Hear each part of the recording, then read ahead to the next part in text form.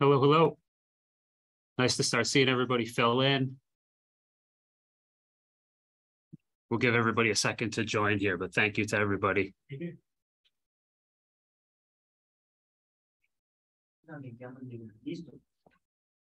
Gracias.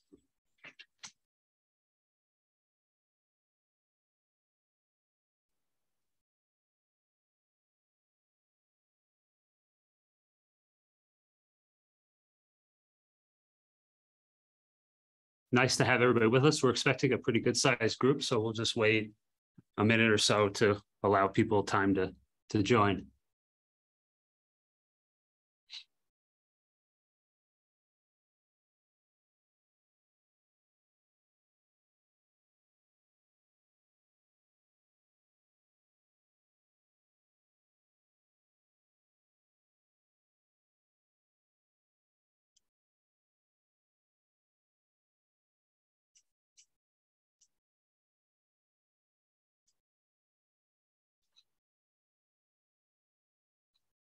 We got one question there.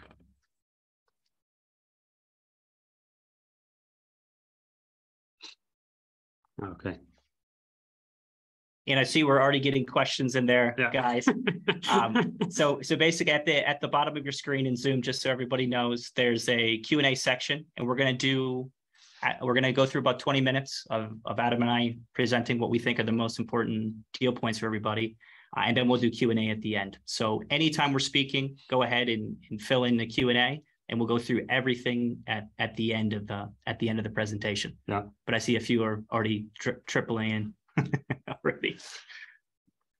And Josh will drop his email in the conversation box for everybody so that it's easy to do any follow-up or anything you might need afterwards.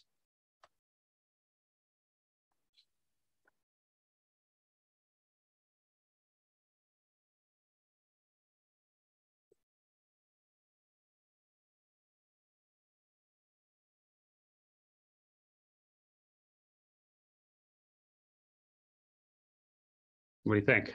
I'd say we get going. Okay. Well, thank you, everybody. It's really an honor to have you all join us here and to share with you the Series C investment opportunity in the Green Coffee Company. My name's Adam Jason. For those of you who don't know me, I'm a member of the partner of Legacy Group and a member of the board of directors of the Green Coffee Company. Next to me is Cole Shephard, my partner at Legacy Group, and our founder and fellow board member at the Green Coffee Company. As I mentioned, today's the day we're sharing with you the Series C investment opportunity in the business. And I think to really kick us off, it's important to set the stage and tell a little bit of the story of where we were, where we are now, where we're going. You know, in 2017, 5 years ago, Cole, you came to me and said, I want to raise $6 million. I want to buy coffee farms in Colombia. I want to build infrastructure around that. But really, I want to create an alternative investment product for investors who have already deployed and committed capital into Colombia and are looking for an alternative to really commercial real estate, but an asset class that functions in a similar way. You built the Green Coffee Company on the back of that thesis, but I think it's fair to say probably neither of us contemplated really the scale and the magnitude of the opportunity when we're getting things off of the ground. A couple of years later, time to reflect, a little bit of time to look under the hood. I think what we've seen as we've looked at the industry, the market, the country, we've really got a sense of what that scale and the magnitude of that opportunity is. And we continue to share that with our investors. And we really want to, with this Series C funding round, take advantage of the full scale and scope of that opportunity that we see. So I think it would be interesting, Cole, if you want to share, what are some of the factors that you saw when we were doing that look under the hood exercise? Sure. Where you said, this is an opportunity that we basically, let's go for it. Absolutely. I think when we started, we were competing with commercial real estate. We had commercial real estate syndication investors who were comfortable in Colombia, and they wanted to yield higher than commercial real estate. And that's almost job done of what our real goal was when we started this project, which became, obviously now it's an enterprise. what we wanted to do was consolidate infrastructure, consolidate acquisitions bought at scale, and sell a little bit down the value chain. And we knew that nobody was doing this in Colombia. So we knew we had, I guess, a contrarian point of view that we could do something special. And, our investors, they just want to see us build something that was unique, asset-backed, and beating what they would get from buying what we call a centro comercial or a shopping mall here in Colombia. Mm-hmm. That was the original thesis. Now, when we went into this, we knew that there was a couple things outstanding that if we left the company open and we found opportunities, we'd want to scale upon.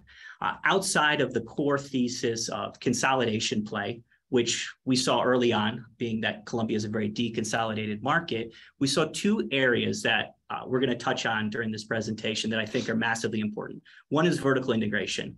We knew that going further down the value chain, being a commodity product that Colombia is, you can make significantly more money for investors if you go further down the value chain. And what we're going to talk about later in the presentation is really focus on roasting. It's not going all the way down the value chain to an RTD or ready-to-drink product, or let's say an e-commerce channel, but really B2B sales at scale by taking it one more step from green coffee and saying, let's cook it, right? Roasted coffee, I'm saying, is cooked coffee. Yeah. The third piece, which I think for investors who already know us and who have invested in the Series B, the third piece is byproducts. Before we even started the Green Coffee Company, we knew there was a massive gap macroeconomically in the coffee market to say, hey, what are people doing with byproducts of coffee? And for investors who are not comfortable or are familiar with coffee, 80% of what comes off a coffee tree is a byproduct. It is a coffee cherry with mucilage, and the seed is what actually gets roasted and drank. And right now, primarily what happens is that is used as trash. It's a waste product. But now we're moving into monetizing that. And we'll go into that in more detail here later in the presentation. But that is a major change, both from our company perspective, but as the coffee industry as a whole. And it's something that no one else is doing at scale. So here in the Series C, we're one of the only companies in the world utilizing byproduct, and we're doing it at scale. So I'll on a similar theme of what did we start seeing that we were capable of, and where do we go from there? I'd say probably about a year and a half, 2 years ago, we started saying, we really can be the largest coffee producer in the country. It's significant in the sense that it's the national product of the country. It's the third largest coffee producing country on earth. And everybody knows that coffee and Colombia are synonymous. The promise that we made to investors about a year ago is that we would achieve that milestone and get to be the largest producer of coffee in the country. If you look at our statistics here and our track record and where we've gone, we've achieved that milestone. We've gotten to number one. We're continuing, and I think important for investors to start now seeing the fruits of their investment paying off as we translate into greater and greater sales. Last year, we did 1.3 million in sales. This year, we're looking at about 13.4. So that's a 10x multiple on 2021 sales with a nice, strong profitability standpoint. We couldn't have done it really without the capital that we've gotten from our investors, 35 million of investment to date. And really, I think we've done a good job, the management team, everybody on the team, deploying that into assets that we know are strong long-term investments that are going to yield well for us going into the future and give us this springboard for the next piece of the conversation of where is the company going from here? Absolutely. Absolutely. Just to add a couple things, I mean, we're at a point within the company where we are becoming macroeconomically important. There is not a lot of opportunities, both for me as an investor and a manager of a business, where you can say, we've gone 5 years into a business and we're the number one player in the market. And by the way, the market that we're in is a national product of that whole country. So from our point of view, this is the most special investment opportunity and probably the most special project that I've personally been a part of my entire life. Yeah. And that we might be. That way it might be forever is the best thing I've ever been a part of. So we're going for it. built a nice list here of assets, 27 farms spread across 6,652 acres, almost 8 million trees, 275 investors committing $35 million of capital. And we're proud of the scale of the business and what we've achieved within the business. Receiving awards this year from the Colombian Congress, the Colombian Ag Minister, for the best technological innovation in agriculture. All of these things that we're doing are continuously adding value to the business, and they serve where we are today and create that platform for where we're going in the future. Absolutely. And just to touch on a couple of these things. I mean, when you're talking about 6,000 acres of land, I'd say it when we get to go take out investors to farms, but we literally are buying sides of mountains or whole mountains themselves. 6,000 acres, when you put it in perspective, that is a huge, huge land holding, huge. When you're talking about 7 million trees, I mean, that when we started this project, to take it back 4-5 years ago, when we started, we're looking at 300,000 trees, 400,000 trees. We were trying to get to 1 million trees to be a real player. And now we are that player. We are the guys that everyone else will benchmark themselves to here in the whole country of Colombia. Some of the questions we see coming in touch on this slide. We're at 428 full-time employees. During the harvest cycle, we'll have about 400 additional workers join us. Our monthly cash burn is about $185,000. And because of the investment, again, we're in a strong cash position, about $7 million that we have on hand right now that we'll be deploying into more assets really over the course of the balance of this year. Absolutely. Jumping into where do we go from here? Basically, the business is built on 3 pillars to simplify things to some extent. Really, it is buy farms, execute on the optimization of those farms so that we're getting the highest quality coffee we can, so that we're getting the most consistent coffee we can, and really have that infrastructure in place so that we're, from the time we touch the coffee to the time it reaches the end consumer, we're able to control the quality, control the consistency, and really scale up there. That's, I guess, what you call our on-the-ground farming operations. As Cole mentioned, one of the big next steps for the business is moving more and more into that vertical integration piece and the roasted coffee sales. Our goal there, and you'll see it as we get through the deck, 30 million pounds of coffee on a roasted basis, selling at about $6.50 a pound going into 2026, which is our targeted exit year for our investors. Pillar 3 is really, I think, an exciting one for investors in the sense that they really haven't heard about it before. As Cole mentioned, about 80% of all of the coffee / cherry / bean that we pick off the tree, everything we take off the coffee trees, about 80% of it is pulp, skin, mucilage, proteins, water. The history of coffee is that is used, it's waste. Sometimes it's used as fertilizer. Most of the times it's discarded in an irresponsible manner. For us, fundamentally, the idea is it's garbage. How do we turn it into money? The best way we see to do that in the short term is to convert that into vodka, spirits, other consumer products that we're looking for. Adding up these 3 pillars, where we want to go, what we're looking at for in a 2020 exit, plus 250 million of revenue when you combine those 3 channels. Absolutely. And I think just to touch on 2 things, because we get a lot of questions from our investors about pillar 2 and 3, but they're really the same questions that we get answered or get asked every single time. First, about roasted coffee sales. What are we trying to do? We're really trying to sell in a B2B format at scale. And to put the price points that Adam is stating into perspective, how we model is $6.50 a pound, inflation adjusted over the forecast period. If you think about, if you were to go to, let's say, Stumptown or any of the, let's say, the higher end coffee roasters in the United States, and you went in and try to buy 1,000 pounds of coffee, typically the bidding will be at $8 to $10 a pound. That's what you'll typically see for whole bean coffees. What we do is we model this low so that we set our sales targets for a sales team above that. We're not going out to try to sell $20, what I always like to say is handlebar mustache guy coffee, $20 a pound. We're trying to sell at $6.50 a pound, but we're looking to do it at scale. Pillar 3 is, I think, where I'm personally the most excited, and Why I know it's so exciting is we've been chasing this for 5 years, and we've found an outlet, actually a couple outlets, but this is the first that we're going to be pushing through that can fundamentally change how coffee is done. It's the business model is not solely grow coffee, process it, sell it. That is the business model for the last 1,000 years related to coffee, but we're expanding upon that. Say, look, how do you make the most of everything that's within your ecosystem and make the most for investors?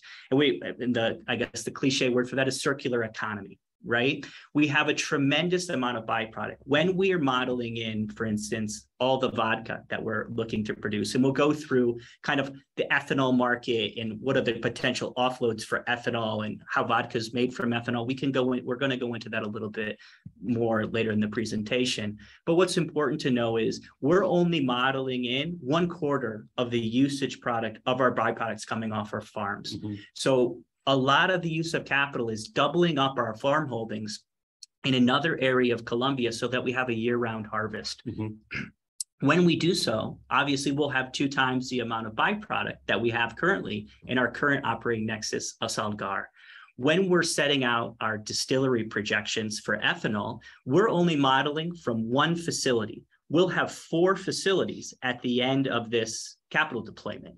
So what this assumes is none of this extra byproduct revenue and the source, basically these revenue streams and verticals are going to be put into these financial projections. So what in the effort to kind of show how we're being conservative with financial forecasts, it's very important for investors to understand conservative B2B forecast for B2B roasting sales and very conservative usage of our full byproduct resources to create those new vertical revenue channels. Mm-hmm.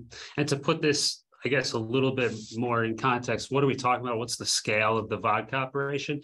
When we're running that 1 facility, remember, Cole said really out of 4, mm-hmm. When we're running that at full capacity, we'll be producing about 38,750 milliliter bottles of vodka on a daily basis. So a tremendous amount of byproduct, tremendous amount of product that we're going to have to be able to take to market. It's the reason why we can come up, we can present such I think big goals and big numbers for our investors. Definitely. I think we overpromised a little bit and said we'd only talk for 20 minutes, but I think that we're hopefully answering some of the questions. Yes, I hope so. Up front. You know, the team obviously is essential. We're incredibly proud of it. It's the guys that are going to get us to the goals that we have as a group. You know, most of you who have been with us have had a chance to meet Boris Woolner, our CEO, 25 years in agriculture here in Colombia. Cole, you know his story now as the founder and working in M&A at PwC for almost a decade. Myself working as an SEC capital markets attorney for almost a decade for Fortune 500s. Wall Street banks, taking companies public, et cetera. And we just are proud of the on-the-ground team that we have, from the agronomy levels to our financial department, to Juan Miguel Jaramillo, who's our new COO since I guess 2020 now. That's right. Of you know, his experience with Expo Cafe, Col Cafe, all these companies down here. You know, we've built, I think, the team that we need from a top-down perspective and strategic all the way down to growing good coffee perspective that we need to get to the goals that we have. Definitely. And to, I guess, to put it in a qualitative standpoint, I mean, Adam and I were presenting to the heads of investment banking at Bancolombia, which is the largest bank here in Colombia, 2 weeks ago. And I don't like if all the management team was with me, and I probably wouldn't be so gracious because I don't want them to get big heads on their shoulders. But part of our business model is hiring the best guys you can get in the whole country. And that's what we've got. So I remember sitting across from the head of investment banking at Bancolombia saying, these are the best guys you can buy in Colombia. I'm 100% sure because we've done this round for 5 years. It took us 5 years to find the best guys. These are the most talented management team you can have in coffee in the whole country. And if we find more talent, we're going to acquire it. Right? Part of our business model, besides just bringing foreign capital in, is getting the best and the brightest around us that are looking to fundamentally change how coffee is done in Colombia and build the biggest organization and most sophisticated organization that's ever existed in the history of Colombian coffee. But we won't tell all the management team that if they watch. They're not watching. Hopefully they're not watching. So diving into the terms of the investment, 100 million capital round, we're expecting 25 million in equity, 75 million in debt.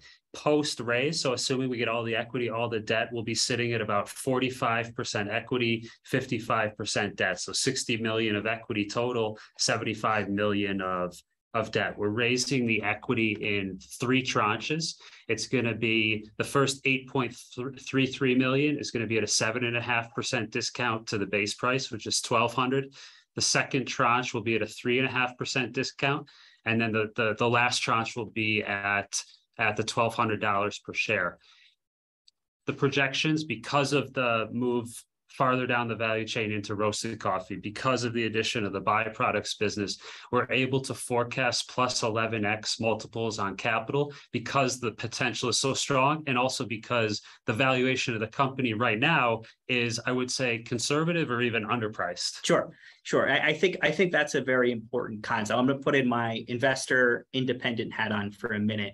I mean, if you look at pre-IPO companies, so we're 4 years out pre-IPO company, and theoretically, this will be our 3rd year of public company audit, right? So a public accounting, PCAOB certified auditor, this is going to be our 3rd year. Really, we're meeting all the requirements now to be a public company next year. If we wanted to, theoretically, we could throw up on the board. I think we'd throw away a lot of value by doing that. Obviously, we're not going to do it, but theoretically, some of the companies that you could see as comparable companies are smaller than we are today. So we're already at the public market level. To have a pre-market balance sheet business, and I've talked about this on investor calls before, we are a heavy collateralized business. We are not a tech company with an algorithm and 12, 25-year-olds sitting in a basement valued at $452 million, right? With a balance sheet of negative 1 million in equity, right? This is a real balance sheet business. To get in at sub $100 million on an individual LP level is, I hope that investors will see that and say, I'm incredibly excited to be a part of this. It's very, very unique opportunity, I believe. I don't see it in the market hardly ever. All right. We talked about this. We'll explain the pillars briefly because we did, I think, a pretty thorough job previously. But again, pillar 1 is, and the use of capital is finish buying and some additional farms in Salgar. We're basically almost done. The goal is to get to 2,000 active hectares in each of our core regions. We're almost there in Salgar. A big part of the capital that we're bringing in will be used to expand into the Quindío region, which is an area south of where we currently are. The main reason, I get this question a lot, is it's not just a scale play, it's a year-round harvest play. The new areas that we're looking at have harvested in the spring, whereas for us now, we're principally a fall harvest company. So to even out some of that seasonality, it's important for us to do that expansion. It's important us to have that nexus around the country and really diversify our production some. Definitely. And one more thing to touch on here. Now, a lot of potential investors or current investors are probably seeing a lot of the videos we've been pumping out. We try to be as transparent as possible so you can see everything we do, especially in this area, because this is what investors see as, say, pillar 1, this is what you guys traditionally do. Just to touch on processing, our infrastructure is, 1, custom made, no one else in the world has it, and it's the best processing infrastructure that exists globally, not just Colombia, globally. We bring in equipment what is the best in class from all over the world. So which means a lot of this equipment isn't made here in Colombia. Some of it we have it custom made, some of it we import from Brazil, some of it from Spain, some of it from Northern Europe. It depends on who is the best manufacturer. And then we use agro-industrial engineers here. For instance, Boris and Juan Miguel are both ag industrial engineers. And we custom make basically projects around use cases of what do we exactly need? What does the market need to be the best in the processing of coffee cherries, in the processing of parchment, which goes into green coffee. So this is not just a throw money at some farms, put some trees in there, do what everyone else has done for 100 years. If we only did this piece, we're already light years ahead of everyone else due to the innovation that we do at the tree level and the nursery level, the innovation at the processing and infrastructure level, and honestly at the quality control level. The guys who cup our coffees every day, they're all the equivalent of sommeliers. If buyers and investors are familiar with the wine market. There is a sommelier license in coffee, and everyone who cups our coffee and does quality control are sommeliers of coffee. I think, Cole, the point you just mentioned, you know, one of the popular questions is why doesn't somebody come in, splash $500 million at the market and just do exactly what you're doing? We're not saying that it's impossible to duplicate, but we have a pretty good runway. Absolutely. Because of the customization, because of the team build out, because of the quality control, just operating in the market, being able to find deals, building a reputation in the market where we are, call it a known buyer, where people are now bringing us farm acquisitions and opportunities, whereas it was a different scenario 5 years ago of going and hunting opportunities. So from a competitive advantage standpoint, I like where we currently stand. Definitely. Here, briefly, you can see the expansion. Basically, each color signifies a different year. As we started the presentation, you know, it was maybe thinking small and then seeing the opportunity in front of us and really running with it. We've done a substantial amount as an acquisition over the last year and a half, 2 years or so. And now we're comfortable doing it. You know, it becomes how do we franchise this essentially and duplicate this model around the country? And we're seeing those opportunities to do it. And we expect really some nice acquisitions in these new areas of the country we're talking about before year end. Definitely. And to elaborate what Adam's saying here is, you know, especially the note on we're getting deal flow to us now. You know, when we first started this project, and I remember negotiating what is in the green on these files here. Mm-hmm. I mean, you got to meet with someone's cousin, uncle, brother, grandmother, son, daughter to get through, because they're owned by families. So it takes a very long time to get through these deals. Now people are sending us deal flow. And when we have capital available, we can take advantage of the opportunities that are granted to us. Now, one thing that Adam has touched upon is our goal is 2,000 active coffee hectares in Salgar and 2,000 active coffee hectares in Quindío. Now, every acquisition that we've done in 2022 that you'll see in purplish pink on the coloring on this map has been done at a budget that is materially below what we budgeted for in this presentation. Mm-hmm. So that is incredibly important. So when we have cash on hand and we can take advantage or arbitrage deal flow when we can get it, it's very important that we maintain that kind of what I would call as an M&A department within the Green Coffee Company to scale in both an arbitrage in a clever and, let's say, holistic manner.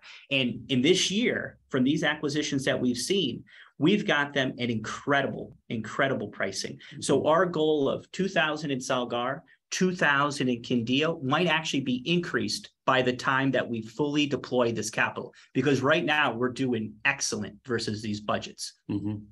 Perfect. The other thing that I think is important as we talk about our production, what we're doing at the farm level, is to understand the coffee cherry buying program that we have. It supports the other farmers who sell us their coffee. But the thesis really is we want to add to our production by buying high quality coffee from the other farmers who are around us, because we see the potential to frankly just sell more. You know, we've really ramped up the coffee buying program this year. I think in the last month and a half, we've done about 360,000 kilograms of coffee cherry that we've purchased. We fell into some arbitrage situations where we're able to find new points around our nexus where we're able to buy coffee. But really, this is when we have cash on hand, just like with the thesis around buying land. When we have cash on hand, we know how to put it to work and get a good return on capital for investors. And one of the ways to do it is not just focus on what are we growing on our own farms, but what can we buy around us at a good price that we can immediately resell and run through our own processing facilities. It's perfect. That's perfect. I think we're doing. Let's keep going. We'll keep cruising. Pillar two, the roasted coffee sale. Cole, why don't you? Sure. So the vertical, this is the vertical integration, right? And probably most people say, well, you can sell green coffee. It's a commodity. Is it difficult to sell roasted coffee? In reality, there's a floor on roasted coffee pricing. We've been looking at roasted coffee. We sold roasted coffee in the US for the last 3 years. We just done it on a small scale. You know, what you see in the United States or really any developed coffee market is there's always a floor, right? Once you go to green, so you have commodity prices that fluctuate every day. And then once you get into, let's say it's a consumer product, there's still a base floor.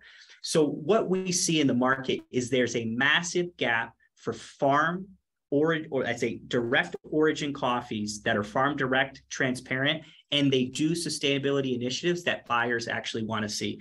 Not that they're spending a bunch of money on marketing and saying they're doing them, but they can actually back them up. The things that we do every single day, right? They want to see the videos. They want to be able to come see the teams at the farms. And really in Colombia, there's hardly anyone doing what we're doing on, let's say, an ESG and a sustainability basis that we'll talk about later. So really the way I see of moving from, okay, I need to, let's say I have 20 million pounds of green coffee today. Me and Adam could liquidate that through our management team, probably in the course of a day for cash. Coffee is that liquid. In the roasted market, it basically has one more step, which is processing of green coffee into a roasted fashion, bagging, and selling at scale. Now, who are clients going to be? Clients are going to be large institutions, food supplier. Let's say your US Foods, Shamrock Foods, institutions such as offices, can be churches, can be office groups, but guys who buy in bulk for usually probably most likely regional deals. Where we're looking at set up operations either in Texas or Florida, we'll be able to concentrate holistically on these institutional groups. And remember that our price points are not, let's say, optimistic at all. Actually, our price points that we'll give our sales team will be significantly higher than what we present to investors. Additionally, one other thing to think about is we put heavy marketing budgets into these forecasts for these sales teams, right? So for instance, just for the roasted coffee division, we put 10% of sales as a marketing budget for a B2B sales offload for roasted coffee selling at $6.50 a pound, which would be way under what I'd expect a dedicated sales team to be able to do.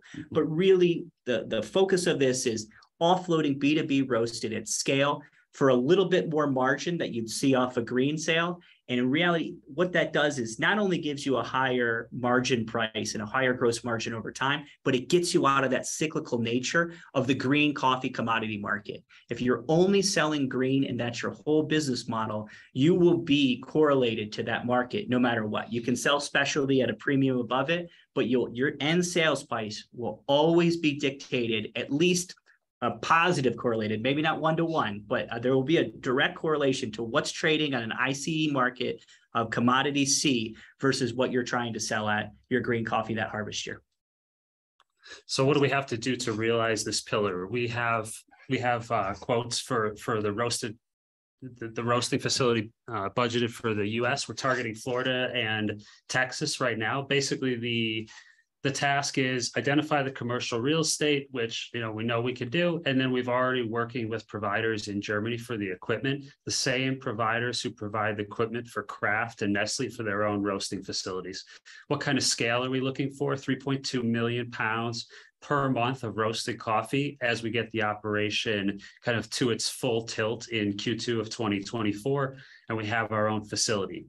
I think it's important to note that we're basically not sitting around and waiting until Q2 2024. Yes. We have white labelers that we work with right now. We are expecting really a large push into the roasted coffee coming up, call it the tail end of this year and early into next year, where our investors are really going to start seeing some production coming out of the roasted. And the idea is get ourselves in the market, start building some contracts, start building some reputation, and then we're shifting those contracts from white labeling third-party production over to our own facility as we transition, as we get the facility on the ground. But this is one our team is ready to do, and as Cole mentioned, even at low price per sale, really $1.50, $2 under what we're seeing for actual market price.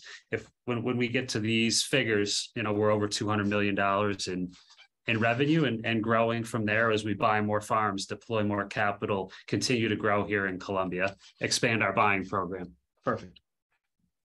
Pillar 3, this is where we get into the vodka, the byproducts, the spirit production. As we mentioned before, 80% of everything gets wasted. Fundamentally for us, this is take garbage, make money on it for investors. What's the downside if we don't do this? We sell pure ethanol, we sell it in country. We're going to turn all of this byproduct into something, and you're going to see it represented in the financial statements and in your investment. But we know that we can do better for you if we're creating end-to-end consumer products. And we see the technology that's been around for, I don't know, 1,000 years in terms of distillation, making vodka. Yes. It's really turning all of this into ethanol, adding water, creating a product that we're selling on a really B2B wholesale from the model, but that can go B2C and where we can see some real upside. Definitely. And one question we get from investors is about ethanol itself, because they might not be familiar with the ethanol market. Ethanol is a commodity, right? So you can use ethanol to make gasoline. It goes basically the levels of pricing will be ethanol, gasoline, then like jet fuel, and then pricing that you'd see with something like a corn ethanol that would go into making a vodka that's made in the United States. For anyone who doesn't know how vodka is made, vodka is just pure ethanol, which some people might call moonshine, right? And adding distilled water down to a proof level that you want the vodka to be, typically 80 proof, so 40% alcohol. It's a quite simplified process. The offload of ethanol, especially as a commodity, whether it's jet fuel or as a pure crude, is quite simple. You could sell it all here in Colombia. In the instance that we wanted to sell pure ethanol, Ecopetrol is the largest petroleum company here in Colombia. You could offload the whole batch the same manner that we'd offload coffee. So it is an incredibly liquid commodity, just like green coffee is. Mm-hmm. And it sounds crazy to say, but we talk about it all the time. Really, the coffee coming from our business could become the byproduct.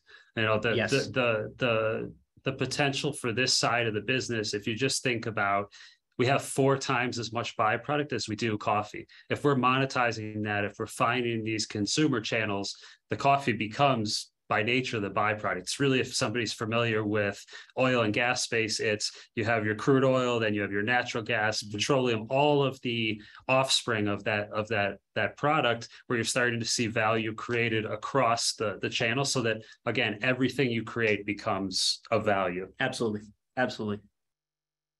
Where are we going there? As I mentioned, 38,000 bottles of vodka a day is the capacity for the facility. We're building 6.4 million USD in terms of investment. We'll build that literally right next to the facilities we already have here in Salgar. So there's no real acquisition that needs to go on. All of that distillation will happen here. And we're looking at upwards of 50 million in revenue going into 2026, just from this piece of the byproduct business. As Cole mentioned, we're going to have at a minimum 3 other facilities with exactly the same amount of capacity that we're continuing to explore more optionality for. So just looking at the vodka, we're talking about 50 million in revenue on an annualized basis. Absolutely. With huge margins, because we don't have any additional costs. Totally. Everything that is a byproduct is by nature already paid for in the coffee production itself. Yes. And actually right now it has a cost. Yeah. Right now it's a negative revenue, right? So just the human capital involved with just moving it off site or make it into fertilizer, there's no direct revenue offset to that. So right now it's just purely a cost. And just so investors know, I spoke about it early in the presentation, but vodka and ethanol is only one avenue. Mm-hmm. We're looking at dried cascara, which is dried coffee cherry. We're looking at things like energy production, like biofuels and whatnot. Right now, from all the studies that we've completed with the University of Los Andes, so for the last 6 months, we've done a study with what is the best and the brightest ag university here in Colombia, called the Los Andes University, and ethanol came out to be the best use case for our coffee cherries. So that is the first use case that we're going to roll out for our investment for the Green Coffee Company, but there will be more use cases in the future. Just like I said at the beginning, that 75% of our byproduct is not forecasted into any of our financial forecasts. We will make it management's duty to make sure we have a use for every bit of this byproduct in the future. And those will be exciting new things coming in as the year goes on. I think your point is a good one, that this is not a can you make vodka out of the byproduct. We know we can. We've worked with our own team of research scientists here at Columbia. This has been studied by German research scientists. The reason that we think that nobody's really dedicated the time and energy to this is essentially a scale question. The byproduct, you have about 24 hours to turn it into something before it starts to basically rot. And people are not operating at the scale that we are when it comes to farms and even the processing facility where you're actually even preserving the cherry in a way that could be later turned into something. So it's, again, we have a running start on a lot of folks who might look at this in the future. That's exactly right. Exit plan, financial projections. How do we get to the 11x plus return that we're looking at for investors? I think, as we've talked about with the investors before, we really have two options: sell the business or take it public. Our modeling, as you'll see on the slides, we're expecting to do about $60 million in net income in 2026. The way we've modeled this in really an IPO or a corporate buyout situation, expecting really that a corporate buyout would be more if we have the optionality for an IPO, is 20 times net income, which is really a PE multiple of 20x, which is the historical average for the last 50 years in the S&P 500 index. So what we've said is we're not going to value ourselves like a tech company. We're not going to do these huge multiples. We're going to say, what is the multiple that the Amazons of the world could get? And even they're way higher. But what does the S&P say companies can really do on an average basis? So again, in the interest of being conservative, as you'll see on the next slide, we think that the potential is a lot higher. From a purely financial standpoint, we should not be trading in the same world as the Apples. Just by nature, they're not going to have the potential for growth on a percentage basis as we are, as I guess, call it a relatively smaller company that can multiply capital. If we put in what the real projections could be, if we look at something like the Russell 2000, where companies that have achieved net income are trading at 65 times earnings, everybody on the call would laugh at us. So we keep it to 20x to stay in line with the S&P 500. I think what's important, well, a couple highlights from this slide is, we're looking at having 60 million of investment after this offering, another 25 tacked onto the additional 35. If we're doing 60 million in net income, which we think is very reasonable, we're returning 100% on equity on an annualized basis. If you compare that to the other companies that you see on this slide, the Black Rifles of the world, the Reborn Coffee, Nusi, which is a coffee roaster out of Austin, Westrock, again, a distribution roasting company, all these other companies that are, I guess, call it comparables or playing in the same space, these guys have gotten huge market valuations. Most of them are losing money, and all of their price to earning ratios are many multiples on what we're looking at. The other theme, and I think the takeaway here is, a lot of people say, can you get to an IPO? Can you get to an exit? If you just stack up our business next to the companies here that are already public, as Cole mentioned earlier, with the audited financials, with going through the process of getting kind of all our ducks in a row to go public, really, we could be in a position to do it next year if we wanted to, but we don't want to leave value on the table that we could be creating as a private company. That's exactly right. That's exactly right. Financial summary, I love it. I'll go through it. I think what the point of the previous slide is to get investors comfortable with the exit projections. I agree with everything Adam is saying. If we did it at our real projections, what we'd expect to see, I'd expect to see multiples way higher than what we're presenting here, right? And especially even with current dips you see in the market, you should, for what we'd see as a small cap, we'd be a sub $2 billion company. We shouldn't be compared to GE, right? We shouldn't be, right? It's not the same blue sky valuation that you'll get of what's the growth of GE's future versus what can we do here in Colombia. And obviously, when we were to IPO, the use of capital for that was not just be, okay, let's make sure we have a liquidity event for investors.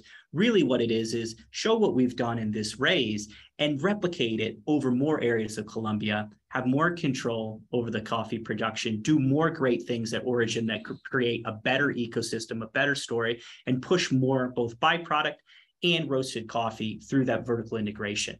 And once that product is basically, that model is proven, it's very easy to convince and for people to understand the blue sky, industrial, institutional nature of how do you go from placing $100 million to saying we need to place 500, right? And that's the IPO scenario.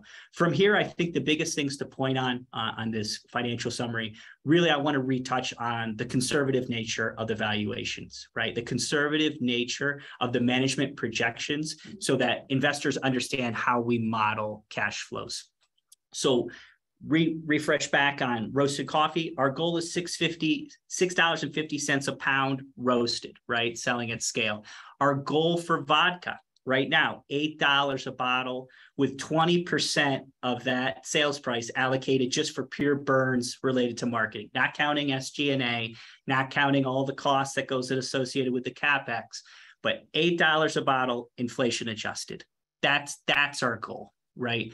So I think the most important thing here for when investors are doing their diligence is to understand the assumptions that we make and say, hey, do these B2B revenue assumptions make sense? If I was to look at the model, can they look aggressive, right? If I was an investor, those are the things I would ask for. And of course, if you have questions, feel free to ask, but those are the primary questions we get on this slide here. Mm-hmm. Perfect. We save it for last, but it's one of the things that we're probably the most proud of within the business is everything that we're doing from a sustainability standpoint. You know, we could go on and on about this. We have lots of videos out there so that investors and folks watching can see this. Some of the things we're really proud of, I think, are bringing a new mindset, like I said, fresh eyes, fresh capital into the market and doing things that have really never existed in the history of coffee here in Colombia. Pension plans, health coverage, formal banking for almost all of our employees, continuing to grow that. One I'm particularly proud of, this year, we will plant an additional 2.5 million trees across our farms. The whole team that's leading that effort in our greenhouses are part of a program called Single Mothers, Heads of Family. Those are mothers who, as it sounds, are in charge of running their household. Their children depend on them. It's a program that is giving equal opportunity to those folks so that they can really be in leadership roles and find work and be able to support the families that they're in charge of supporting. The last one I'll mention from a sustainability one that I love is the environmental standpoint and what we're doing with the processing facilities, the technology that Cole mentioned. This year, the expectation is through the processing in our facilities, we'll save 21 million liters of water versus what we would have used if we were processing the same amount of coffee through traditional technology. All of this employment benefits, the Single Mothers program, the savings for water, the benefits for the environment, all of that multiplies, duplicates, et cetera. As we continue to grow, we grow to new regions. That means more jobs, more opportunities, more of an environmental impact. And as an investor, this is necessary and essential for continuing the value creation of the business. Frankly, if we didn't do it, your investment wouldn't be as valuable.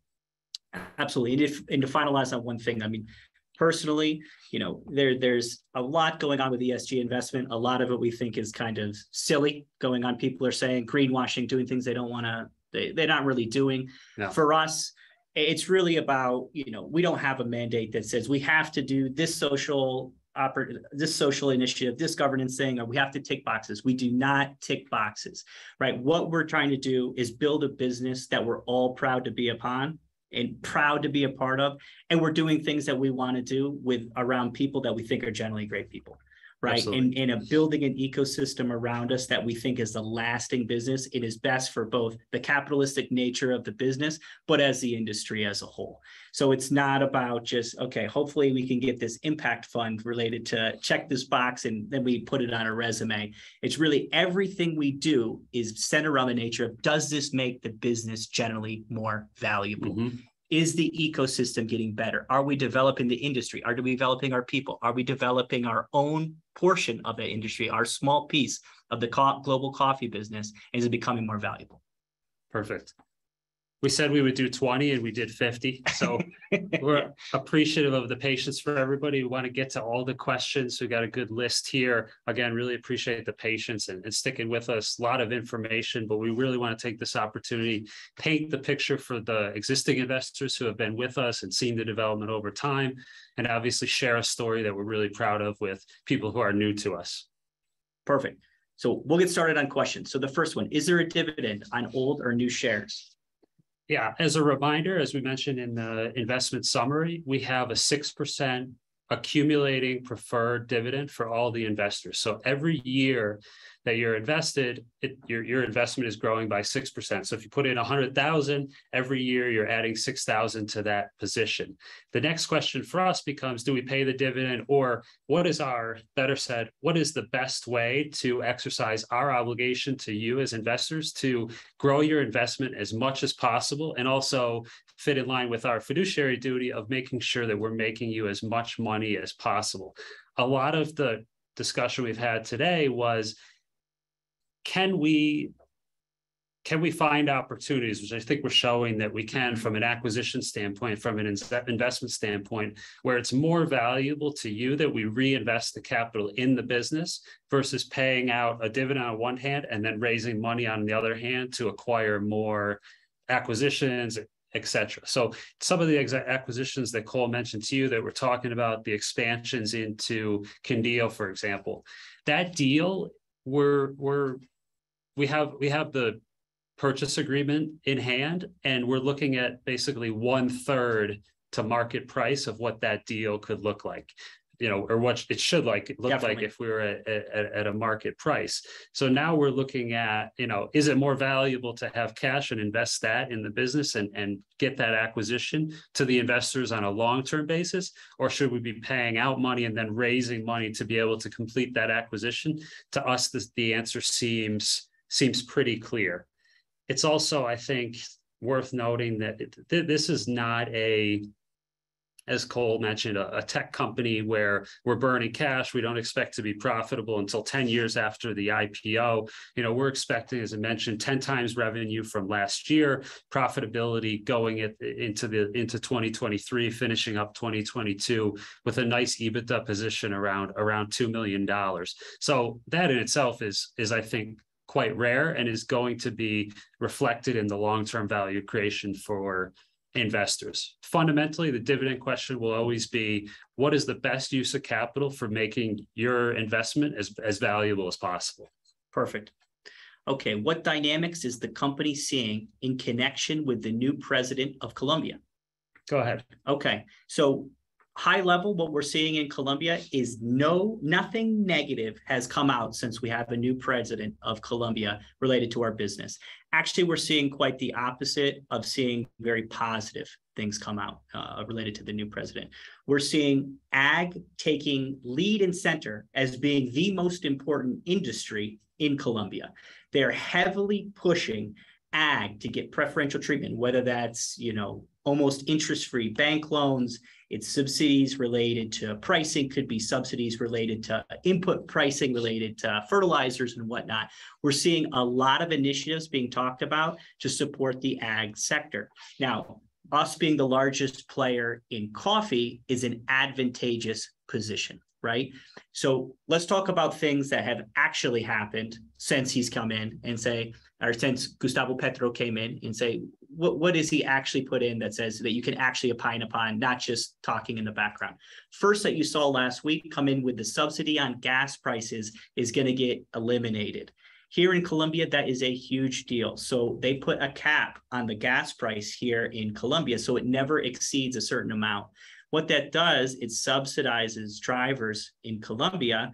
If the gas price goes at an international, obviously it's a floating value of petroleum prices. If it gets too high, they subsidize it, right? And it's going to cost a tremendous amount of money this year due to all the Ukrainian and Russian issues as gas prices have skyrocketed. They're going to eliminate that. From, I would say from a populist basis, that is an incredibly unpopular measure, right? From a capitalist basis, I would say it's incredibly positive for us. the appointment of many of their ministers, that say Ocampo is the head of the finance ministry, he was probably like the number, if you put it in football terms, he's like the number one draft pick of people that you could say for a pro-economic capitalist government. What do you want to see? Who do you want to see get picked? I would say Ocampo, probably from every banker, everyone who works in the financial services industry, everyone who works in big business in Colombia wanted to see Ocampo get placed, and he did. So the appointment of the ministers that we've seen in the real power, I would say the power positions in Colombia, we're not seeing anything that really makes us too nervous. The one statistic that came out a couple of weeks ago, which again goes to your point of what is actually going on, we are not the only ones making big bets on Colombia. In the first 6 months of 2022, $9.8 billion of foreign direct investment came into Colombia.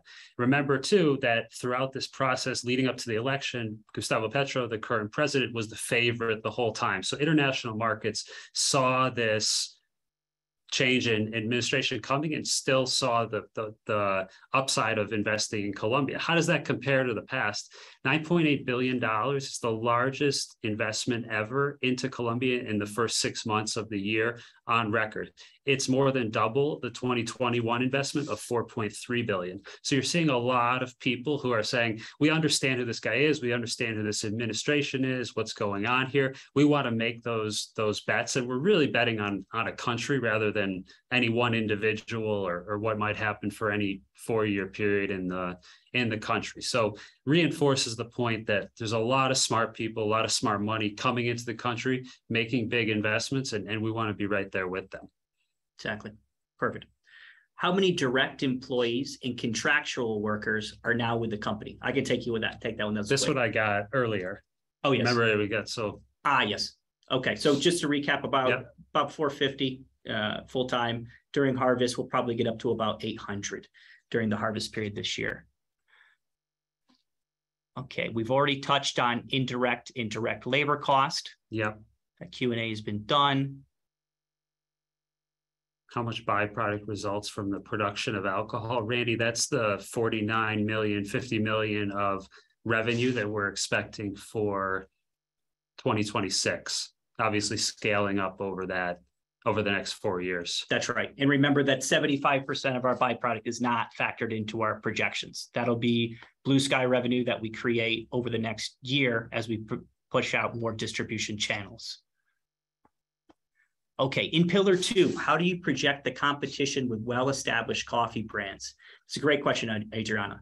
So in reality, what we've seen over the last 5 years of testing the market, talking to buyers, talking to sellers, is that there's a massive gap. I think I said it a little bit before earlier in the presentation of that farm direct.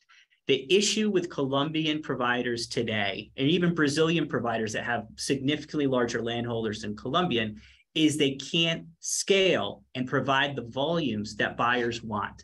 So if you want to go farm direct and say, I want the origin story, I want the sustainability story, I want homogeneous population of beans that have homogeneous quality, so it's the same every time I get it, you can only go to the biggest guys in the country. And they can't meet the volume demands of these clients. So when we talk about the volumes that we're doing, and a high level stat that me and Adam were talking about this morning, at the end of this raise and the deployment of this capital, we're looking to do about 49 million pounds of coffee annually coming off our farms and what we buy from the immediate surrounding farmers. 49 million pounds of coffee would be almost 1 day of all the coffee that's drank on Earth every year, right? So we would be 1 day of production of the whole world, just 1 out of 365 would be coming from Green Coffee Company farms. So it would be obviously a massive achievement, but to touch back on how does a well-established brand compete with that? Right now, they don't have the story, they don't have the impact, they don't have the farm traceable quality. And we know where they get the quality of their coffee from, the quantities of their coffee from. And frankly, they're insufficient in, I would say, not inept, but not as high quality infrastructure as we have. So their product quality that's coming off from Colombian providers, typically in the United States, will always be lower than what we have. And our goal is to sell a higher quality product with a better story, more traceability, and really our sales target is lower than the guy next door. So I think that should be really, that's the overall strategy of how the financial modeling is done. But in reality, the actual results I'd expect to exceed what we've modeled here. Should I take the next two? I read ahead. Of course. Regarding pillar 3, byproducts, basically, is there any other products in Colombia? How would it compare? Absolutely zero. There's no Colombian produced, call it homegrown product here in Colombia. So this would be a new market entrant. We'd also, of course, be looking to do a lot of sales on a global basis. But from a purely, what is the competitive landscape in Colombia? Absolutely zero competing products. Scott, good to see you here. See your question, basically, why reinvest? I think it's a question of fundamentally, if you're sitting on additional capital, what do you do with it, right? There's a value in not having to diligence new opportunities. There's a value in buying kind of known commodities. But from a pure mathematical standpoint, our Series B investors came in at about $700 a share, and we're expecting then about a 7x return on investment. With these new streams of revenue, the roasted channel, the byproducts, the projections have gone to 11x on new capital. So at the $1,200 per share price, we're already talking about 11x on that. So if you do a weighted average of previous investment now, you're more in the, I guess, call it 13x range of potential returns on a full investment basis. So it's really, what is the best opportunity for the capital that you have available? And we hope that, frankly, it's what we're doing here at GCC. Do you own the farms and equipment, or is this type of leasehold? Everything is owned.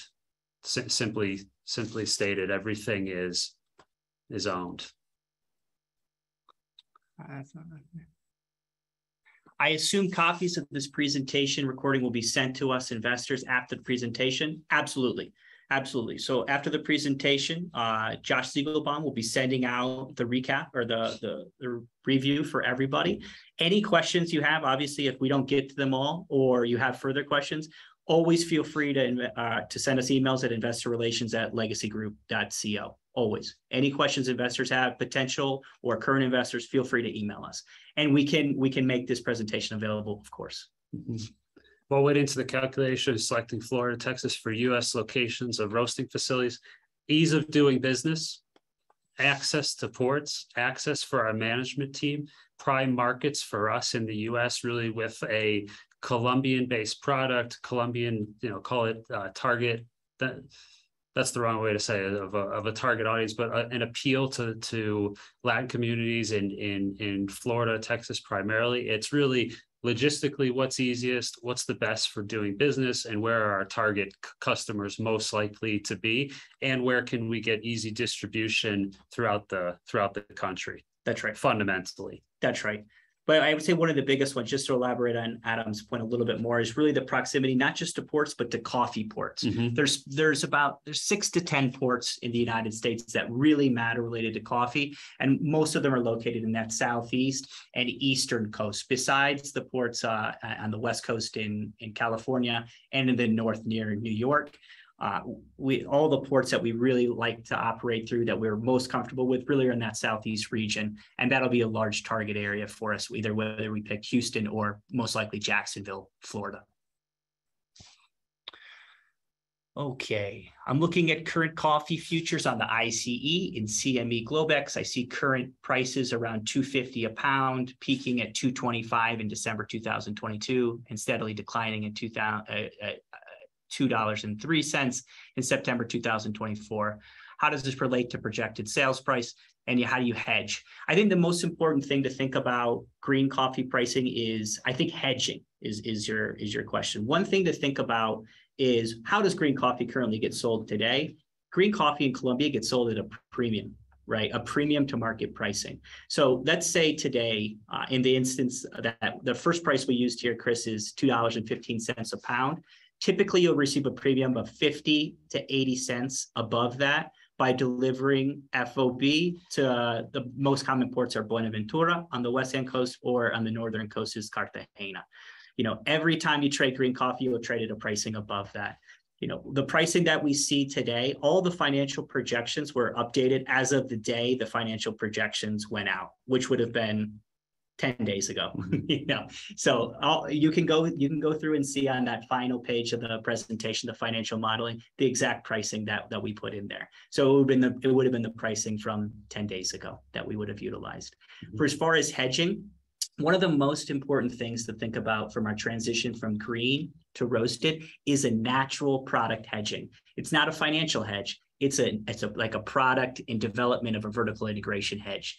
Once you move into that roasted product, suddenly you're in a consumer product space which will naturally have a natural floor, where large providers will provide massive quantities at basically a minimum pricing, and it'll get you out of that volatility of the C market pricing. So I would say if you're looking at it from a derivative risk perspective of the company or a hedging risk perspective of the company, I'd expect within 2 years, we have de-risked almost entirely from C market valuation beta. Mm-hmm. And in relation, the last point was on currency. Chris, you have an FX currency hedge question. Again, our product is denominated in USD. Our costs are denominated a lot in COP. Most of our investors are US focused, so they want to make sure that the cash flow is coming in USD. We have two things to answer that. One is coffee is always traded in USD, so you're always going to have a USD offload. And as we move further into roasting, and the byproduct sales, which is the vodka or the sale of cascara or the sale of ethanol, also USD based, you're also naturally hedging your cash flows with a USD revenue source. I could take a shot at Flora's question. Did I hear it right that GCC is the only coffee company in the world producing byproducts from coffee production? What we've seen is there are other companies that are producing products using the byproducts. For example, there's some companies that are making vodka or drinks or using them as antioxidants or tea. The fundamental weakness that all of those companies have is they don't control any of their own supply. Compare that to what we're doing here in Colombia with, almost 2,000 hectares currently in Salgar and all the expansion that we're doing. Those guys have that fundamental weakness that at any point that supply can go away. And actually, we've talked to people who are facing that issue. A lot of the supply is coming from, I would call it, undependable sources. If we can control our own supply, we can get a big competitive leg up in the market. Absolutely.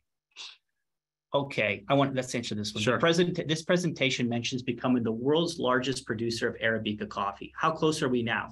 How close will be after this capital raise? So to recap, today we are the largest producer in Colombia today. Coffee, or Colombian coffee, they're the number 2 provider, biggest producer of Arabica coffee in the world today, behind Brazil. The only farms that are larger than Colombia farms are in Brazil. What we see for the top players in Brazil is a hectare level of active coffee land between 5,000 and 6,000 hectares is where we'd see the absolute top players. So if you want to be the largest in the world, you need to be between 5,500 and 6,500 hectares, active hectares, to be the biggest in the world.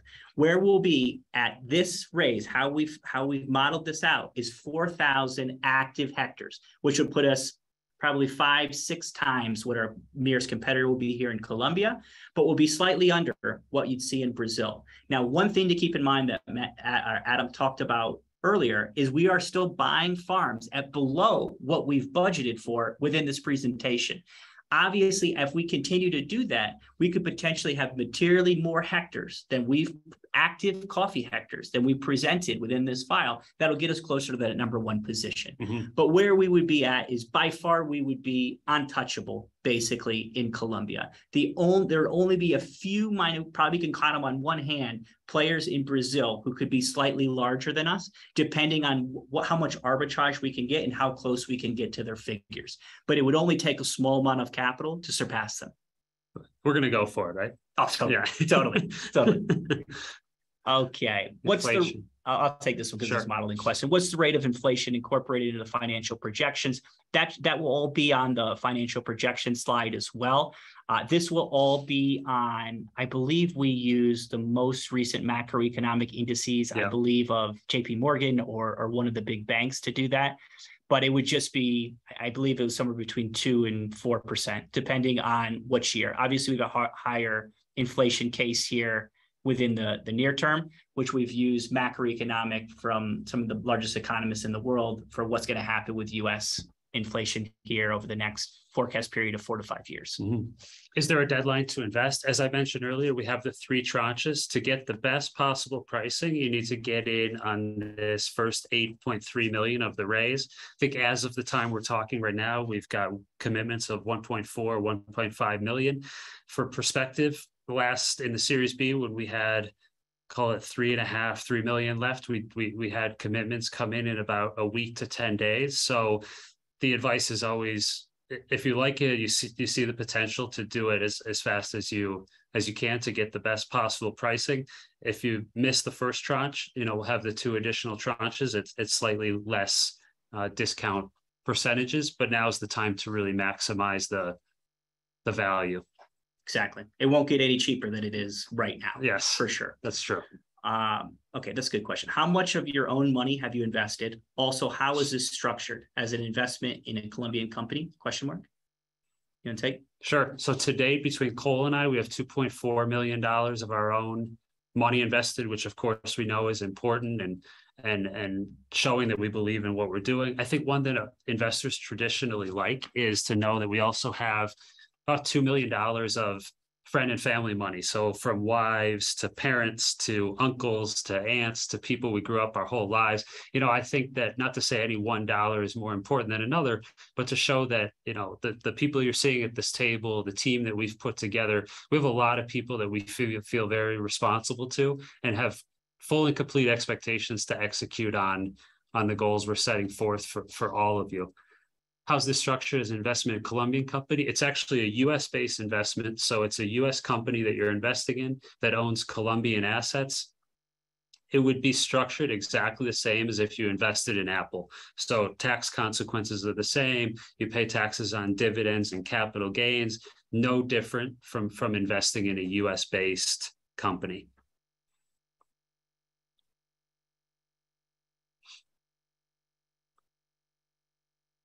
Lots of questions. Lots of questions here at the end. I think we're going to do probably 2 questions more, and then we'll wrap it up. And then we'll make a note of all these questions and make sure we get back to investors, because I don't think we'll be able to wrap this up within a reasonable timeline. We got like 30 questions. Yeah, like 30 questions here. I'm going to go through some of these quickly because that we can knock them off quick. Is the investment limited to accredited investors only? It is. It is on there. So you need to be an accredited investor to invest in this project. Mm-hmm. Maybe touch on the minimums. The minimums are 100K, by the way, for investment. 100,000 US dollars is the minimum investment. There's a question about how much waste is left over from the distillation process and what will be done with that waste. That's a great question, Randall. I love that question. That's the question that we've been talking about with Boris, the CEO. Actually, if you're familiar with distillation processes, there is a byproduct of a byproduct, right? you get ethanol, and then you have a byproduct coming off of that. What we've talked about right now is making that into animal feed. We're talked about, and Boris is leaning towards pig feed right now, because there is a caloric nature of that byproduct coming out that we can use it for another source. So we have a byproduct of coffee cherries that you create ethanol from, and from an ethanol process, you have another byproduct and say, hey man, we've got material left over. Can we do something with that? And you're exactly right, Randall. You can do something with that. And we'll be investigating that over the next 12 months. Okay, from James, how might climate change affect your business and what is being done to mitigate possible effects? The biggest change, I've talked about this on previous investor presentations before, the biggest change happening in climate change related to coffee is coffee will not grow at a very effective and potent nature without it going further up in altitude. Mm-hmm. What you're seeing is low altitude farming is going to get crushed. just crushed. So you have to move farther up the mountain to grow better coffees and to grow more efficiently. And it's a big change from what happened in coffee farming, let's say 50 years ago. Colombia is probably the best place in the world to be growing coffee further altitude, because we actually have, even on our own farms, we have certain mountains that are too high right now, where you reach a certain amount, typically around 1,800 meters above sea level, where it starts to decline again, to where climate change hasn't actually pushed it all the way to the top. So there's still areas of our mountains that say, hey, our production is starting to decrease when you go up too high. If you're in Central America, for instance, a lot of times, let's say Costa Rica, Panama, where land is incredibly pricey, but altitudes are fairly small, places that historically have been pretty good for coffee farming, a lot of those regions can get absolutely crushed because they don't have the altitude to support coffee growing in the future. So low altitude farming, I would say, is the biggest risk to a climate change effect on the business. Whereas in Colombia, we don't have that risk, is not nearly as readable because we have such high altitude mountains that we already grow on. And we only buy farms that are high altitude.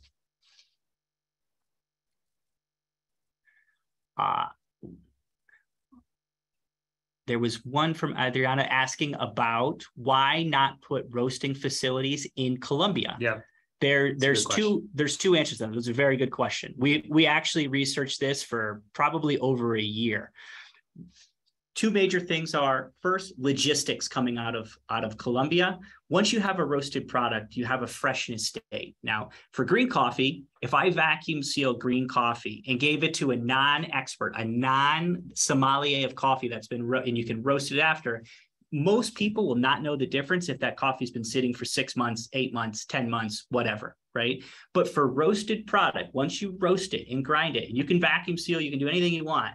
After a few months, you don't have to be a sommelier of coffee to taste a change in the oxygen levels of that coffee and say, hey, this doesn't taste as good as it should be, right? So logistics coming out of Colombia are not as efficient as logistics coming out of Houston, Texas, or Jacksonville. Mm-hmm. The second is that it sounds a little silly, but there is I would say, a negative connotation related to a product being branded as a Colombian-made product coming into the United States versus having a U.S.-made product.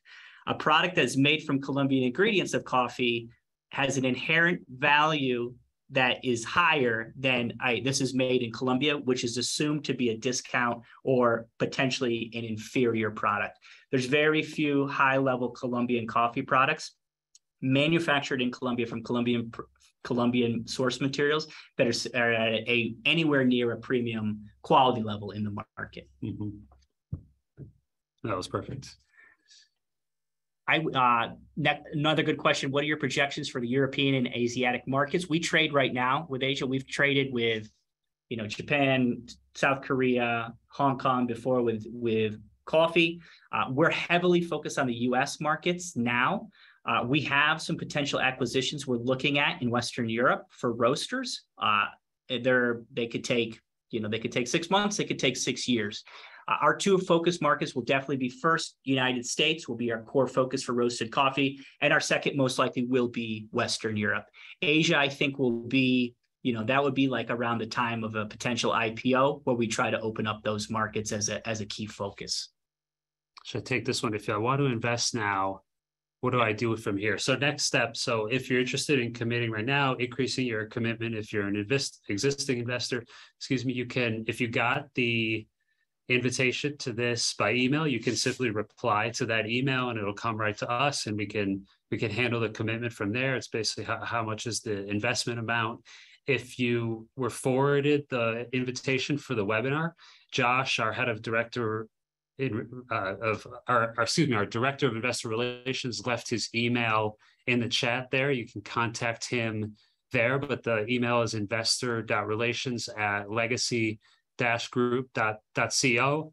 Hope everybody tries to take advantage of the first tranche here and the discount structure that we have in place. But simple email, and then because of the US nature of it, everything is relatively seamless. It's DocuSign everything. And then all of the banking that we do is US based as well. So it's pretty simple from here on out. Perfect. And I think that's a great place to wrap up, guys. If anyone has any more questions, we didn't get through a couple of these questions here at the end, but I think we're running into an hour and 20 minutes now. So to be cognizant of everyone's time, thank you for everyone for joining.